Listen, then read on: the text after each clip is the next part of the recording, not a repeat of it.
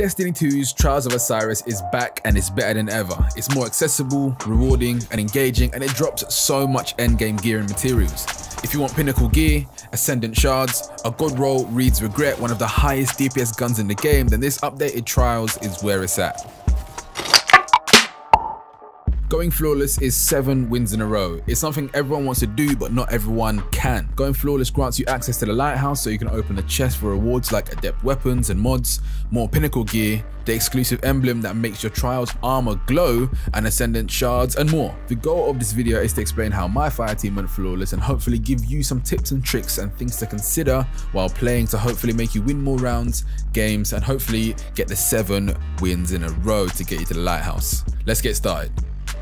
I want to show you the loadout I used first, so the exotic hand cannon ace of spades, because that range is insane. The exotic perk Memento Mori, when it procs, does so much damage, and most importantly the radar stays active when you aim down sight. This is so clutch. You'll see a lot of hand cannons in Trials of Osiris. That is because Destiny's small map design makes a shorter range of hand cannons effective most of the time. Secondly, a shotgun for close quarters combat. You really can use any heavy weapon you want, but this PvP combination of hand cannons and shotguns has always been my setup. I'm a hunter main, so bottom tree golden gun for the super, but if I'm honest, regardless of what class you play, your super is gonna be something that the enemy team needs to deal with, so choose anything. And the exotic armor I'm using is Stompies, and I'm using armor mods that complement my weapons.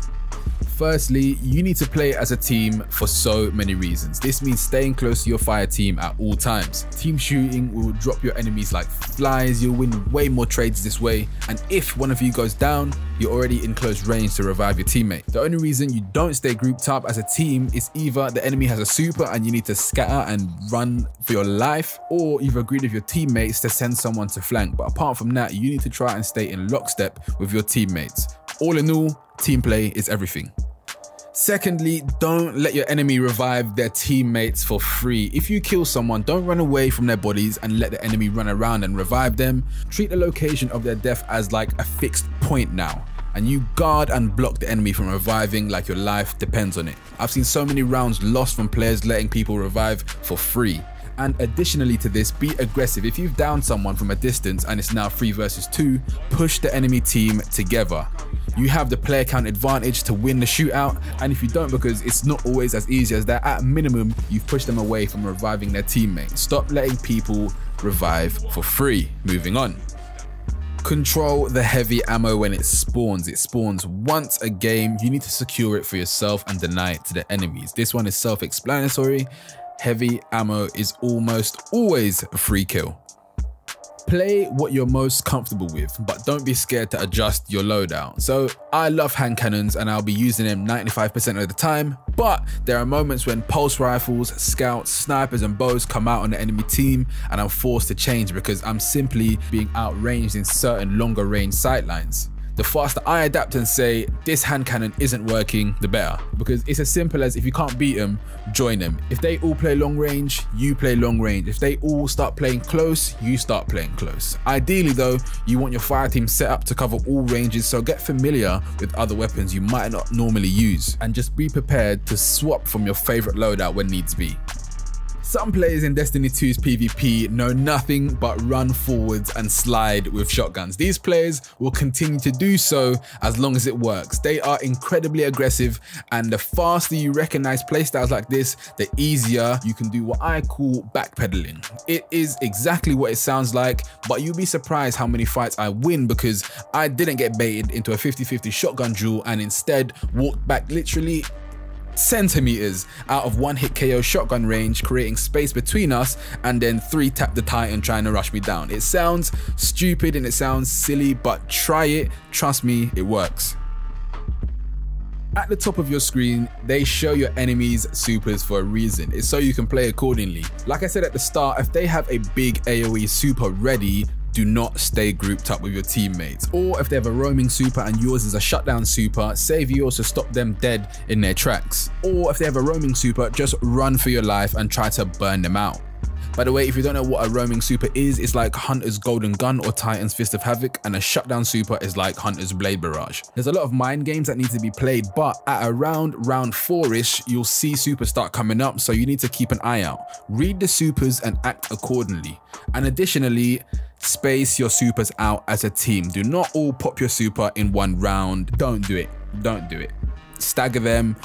You pop yours on round 3, your next teammate pops theirs on round 4. You get the point. On your armor, the most important stat you can spec into with mods is recovery. At a minimum, tier 8 or 9 recovery. I can't stress this enough. It kills the game flow when you have to sit in cover all day waiting for your health to come back. You can play more aggressively with more recovery because your health comes back faster than your enemies. And those shotgunners that I spoke about before, if they've popped you one from a distance and you're one shot, they will push you. They will push you. But if in that time when they're pushing you, you've already recovered the majority of your health, you're not just a sitting duck. You can actually fight back. Spec into recovery stats. If you're in a pre-made fire team or 3, speak to your teammates, call things out. You'd be surprised how much information is seen but not communicated. Even if you've died, you've got that little spectator view and you can see things that your teammates might not. Oh, there's a warlock in a healing rift, or he's backed off and he's going for a res. Just talk, get your teammates on the same page as you when you see an opportunity as well. If one of them's down, just openly say, one of them's down, let's play aggro. Just that split second to get your team all on the same page will benefit you so much. Communication is everything. There's so many more things I could have said, but honestly, if you want to be better at Trials, you should dabble in Crucible frequently and actively try to get better. That's the main one. Don't just go in there to get your pinnacle for the week. Go in there and try to get better. There's a million things do you know how important your radar is? I should make a video about just your radar alone. Like, watch a video about radars to understand what each ping on the radar means. But yeah, I hope these tips helped some of you out. I'll leave some gameplay here at the end for you to watch. My name is Durrani from VG247, and I hope to see you at the lighthouse.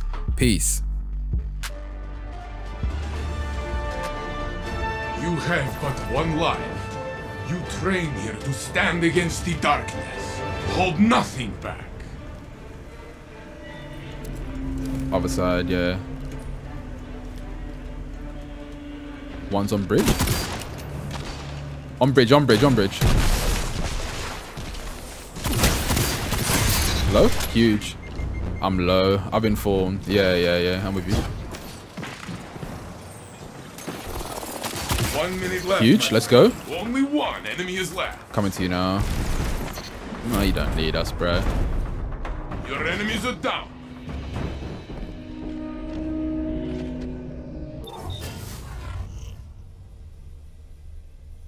You are in the lead. I am not surprised.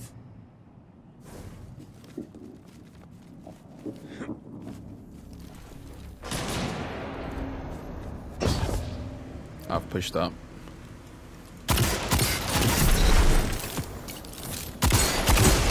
Only one enemy is left. Let's go, boys. Your enemies are down.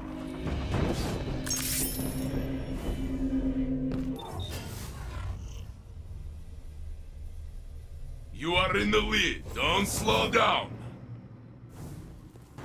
Let's go, man. Just keep it out. Let's f***ing go! I've gone. Let's go. One enemy is left. Close, close, it's close, it's close. Your enemies are down.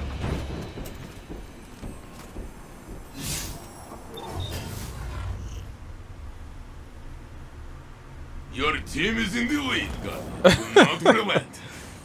Let's just keep it up, man. 2 more. Heavy round, come on. Hit it, boys. Let's go, man.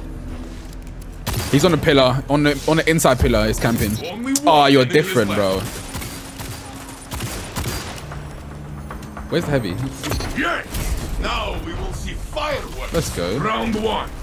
The team stands tall. Take a moment to breathe. Your moment is here. Finish the fight strong.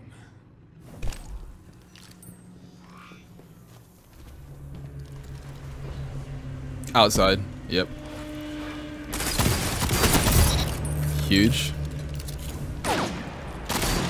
One on the left. Only one enemy is left. Push him! Push him! The match is yours. Celebrate. Let's I will go!